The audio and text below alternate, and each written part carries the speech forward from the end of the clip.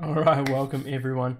Another recap coming in from the WCL. This week I'm going in, or today, we're going in with the lightweight semi-finals with Immortals versus COC War Team.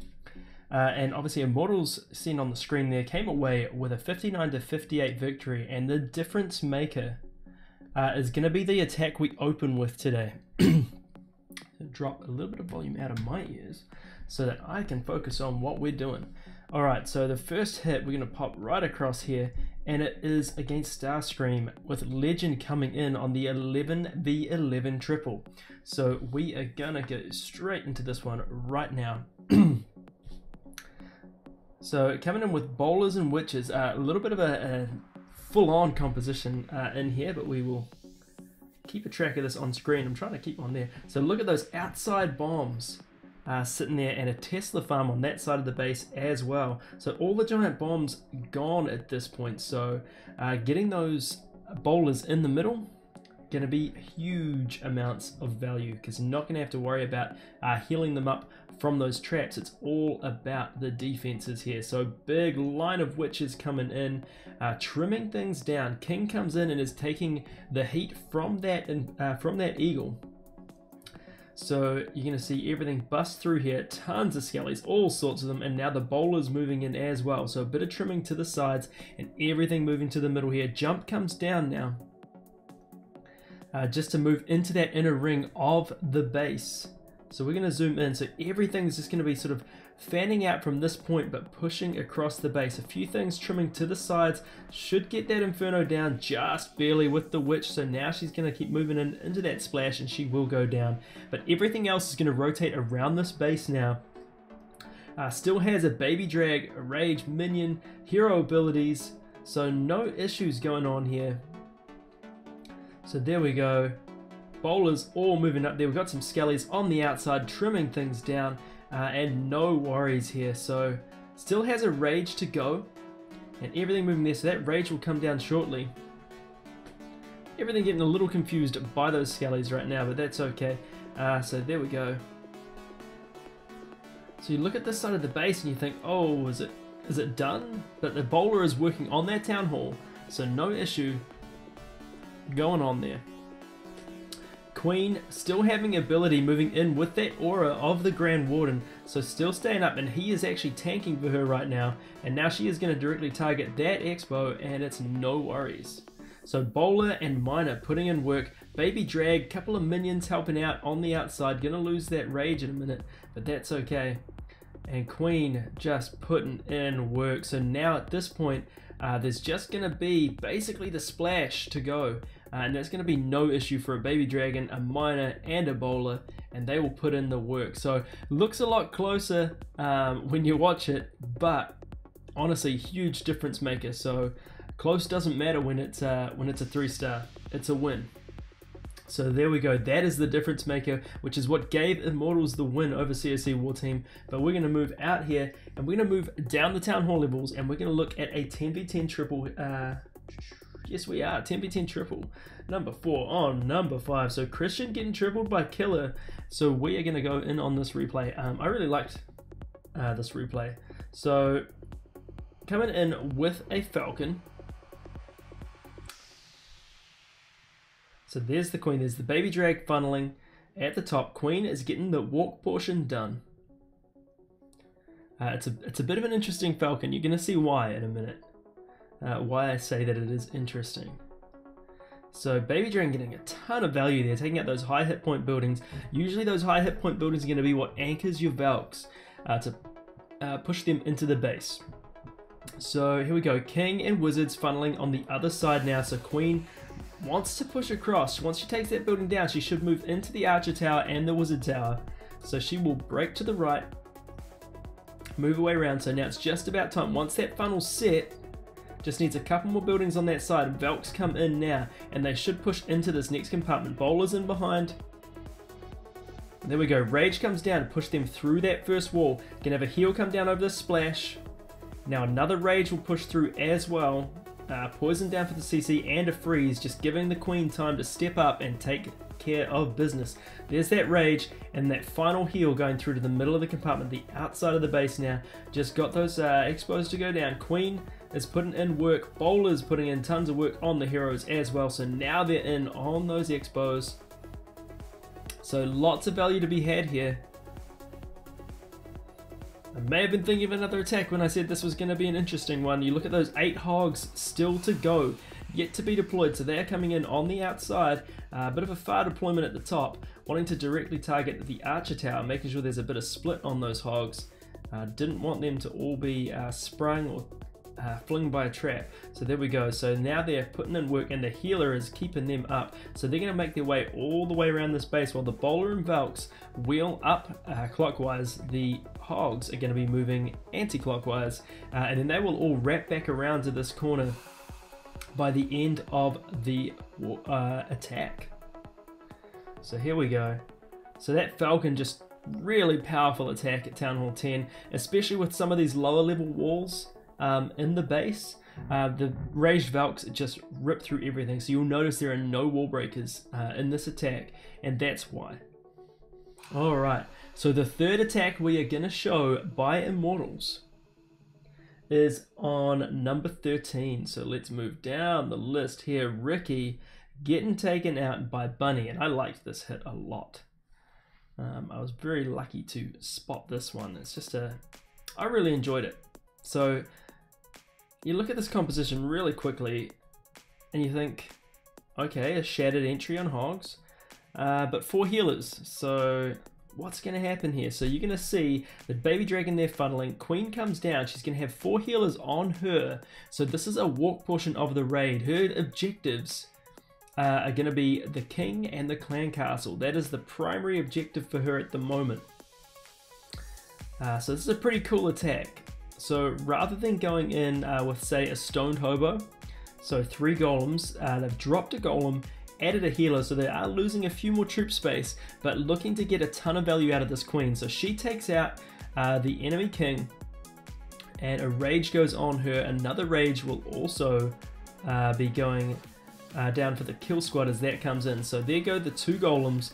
Wizard's now trimming out, and king comes in. There's the bowlers. Split CC, so not ideal. So second poison comes down, 1 each side, and just waiting for those troops to come in, that kill squad to go in and take care of that Valk. So she's going to pop one of those golems. The queen pops the other one, but there's still 3 golemites left at this point. Rage comes down, so king will take care of the queen along with some bowlers, and they're going to walk. So not ideal, but the queen's gone into the base and she still has all 4 healers on her right now. So tons of value. So you look at this kill squad, heroes are down as well. Splash is down, one of the expos is down. Tesla farms popped. So all of this is nice, tidy pathing left for those hogs. So brings the hogs in from 4 o'clock and you're going to have them wheel their way around the base. So opted to sort of dot a few in at a time and just have them trickle in defense by defense, and now they're all going to mass up here and getting maximum use of that heal. So beautiful work. And then just taking out those last defenses. The queen again still up, basically full health. King and bowlers wheeling their way around the base, and cleanup is in. So a huge beautiful hit at Town Hall 9. So that queen walk into a shattered entry, obviously just picked very specifically for this base. Very nice hit, and something just a little different with the way that those yeah, you expect queen walk hogs or queen charge hogs, but to come in with basically a shattered hobo and a queen walk, or queen charge in that case, was just really cool to see. So awesome hit by Bunny on Ricky. And now we're going to move across to the other side here while we go in and have a look at number 2 versus number 3. So Burrow getting hit by part 2. So coming in here, we're going to have a quick look at this. So it is a huge amount of witches going in on this. So it's mass witches, going to have bowlers in the CC. Those max heroes, 2 jumps to get through the base. So let's have a look and see what happens here. Some really interesting bits and pieces through this attack as well. So it is kind of the witch slap going on at Town Hall 10. But those witches, obviously getting the buff in the last update, makes them extremely powerful across all Town Hall levels. So there we go.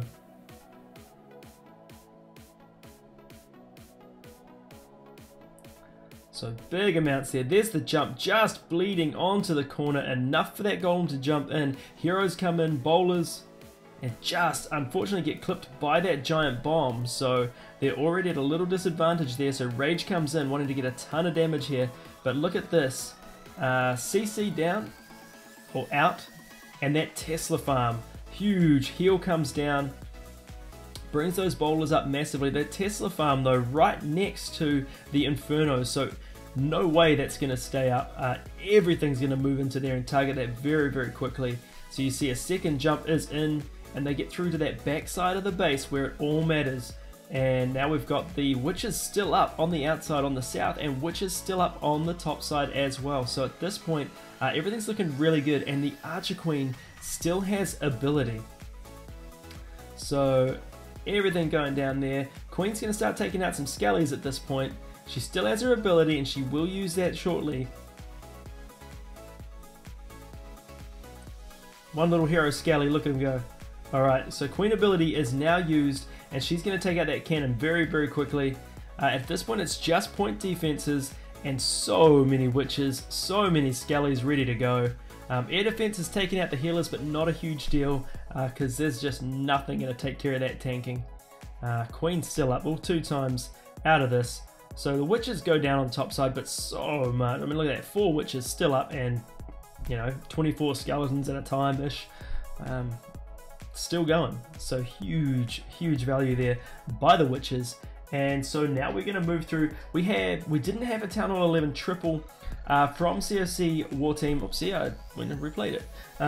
So we are going to move down to 2 Town Hall 9 attacks. We're going to go with a 6-pack that came in here. So let's quickly pop into that. So both Bunny and did I hit the right one? There we go. So Kshagra Shrivas and Bunny both getting taken out by Camback. So we're going to move in on Bunny's hit first. The hit on Bunny first, sorry. And it's the same composition for both, but we're going to look at the value that was got on each of these attacks. So you look at this. So we're looking at a Gobo Lalo. So you're going to see bowlers come out of the CC. So golems are walking in now, targeting defenses, getting a nice wide funnel set. So a couple of wizards behind, just trimming things down, making sure the kill squad goes where he wants it. So look at what this jump spell is going to get. Really quickly, you're going to see the jump spell come in over this sort of junction here. You're going to have access to 2 air defenses. You're going to have access to the CC, which has been pulled, the Queen, and a whole bunch of splash, including once you get into that compartment, you pretty much have access to both expos. So let's have a look and see how it played out. We know it's a triple, but I just want to show you the value that's there. That Tesla farm protecting the Town Hall, not so much. May do better using a bit more frustrating pathing for that. So it was easily tanked by the golem. So here you go, everything moving in here. Queen's taking out the Lava Hound, as are the wizards. So it's not going to be an issue when it pops, because there is enough there to go on and take out those pups. So there you go, heals down, bowlers in. They've taken out 2 air defenses. The enemy Queen is down. You're going to have some splash is down. 2 of the splash damage is down. 3rd one is now down as well, with the Queen taking that out. So look at that, just overwhelming the space. The interesting part for me was that they came in from the 9 o'clock side against the sweeper, but ultimately you're going to see it doesn't matter. Ideally, I would have liked to have seen coming in from this side and maybe 2 balloons trailed in on this specific defense, just to have everything move directly in and have that Lava Hound tank the expo straight away. But ultimately, again, did not matter. Still has a Lava Hound unpopped. Gonna soak up 2 Seeking Air Mines to finish here and still not go down. So tons of value. We're going to 2 times this. It's all cleanup at this point. There you go. Second Seeking Air Mine. Still doesn't pop the Hound. Would have made cleanup a lot faster, but that's okay. Again, just look at the value of the kill squad. What I want you to see is that pretty much every spell other than the haste is used on the kill squad and maximizing the value in that kill squad. So we'll move out of this now and go for the last attack of the video, and that is on Kshakra Shrivas. So here we go. So came at this a little bit different now. Really important. I want you guys to see this here. Very different base design, but really not going to be strong enough, and you're going to see why. Both of these heroes, the Queen being the most potent defense you have at Town Hall 9, are easily accessible. In fact, a Barbarian King could probably take out both of those heroes on his own. Maybe bring in 2 giants as a tanking initially. So lots of value to be had here, including a sweeper, splash, 2 air defenses, gonna pull the CC, so lots of value to be had on that side, and then it's just a matter of bringing in that Lalo portion and soaking up everything that this base has to offer. So you're gonna see this now. Wizards can come in early because there's nothing going to target them, so then we've got the golems start to drop now. And Troll Tesla to the side there, trying to stop people from picking up some cheap percentage and funneling things a bit early, but it gets taken out very easily. So both heroes are out here. Queen is going to take care of most of a golem there. So mass goblins in the CC, they're going to get taken out by the poison very quickly. And Queen's staying outside, which doesn't help in taking out that baby drag, but the wizard puts in work and the poison does the rest. So there you go. So again, all the spells committed to that kill squad. A heal came up as well, and don't manage to get the expo just yet, but that's alright. It's still being tanked and bowlers are still up, so the balloons are going to take care of that right now. And balloons just getting dotted in around and about. And gonna get that Troll Tesla as well, just in time. No, not quite. So there you go. Queen was putting in work on the outside, but now this Lalo portion is just gonna rotate around. Still has a full health Lava Hound, and that is moving through now. So now the loons are just gonna start pathing through here. Should you see a split? Not quite. So hasting into that back section, tons and tons of tanking. Golem goes up to tank and take out the last of the Teslas as well. So look at this, all kinds of balloons, all kinds of cleanup, bowlers everywhere, minions, kings, everything. This base was just overpowered. You guys might know I really enjoy ground attacks at Town Hall 9. I really do need to work on things just like this, because as you progress through Town Hall levels, air is just so dominant, and Camback really getting a head start on that with just amazing hits in this war. Unfortunately did not come away with the win for his team, but really put in maximum effort. So those were some fresh hits in there as well. Throughout, I could have probably gone through and shown you which ones were fresh and which ones weren't, but it was pretty amazing, and great value from both teams. Amazing war. Congratulations to Immortals and CRC War Team. Better luck next time, but great work getting to the semis of the WCL Lightweight Season 2. So if you guys want to know more about WCL, you can have a look at the link down in the description, and you can go into the Discord channel. You may find a clan there, and you can be a part of a whole bunch of different leagues and different breakdowns that might work for you. But yeah, do check the description, and but hopefully we'll see a bit more WCL action coming in the next week as well from multiple divisions. But thank you guys for coming in, watching this video, and stay tuned for more. But until next time, have fun and keep clashing. Vision is out.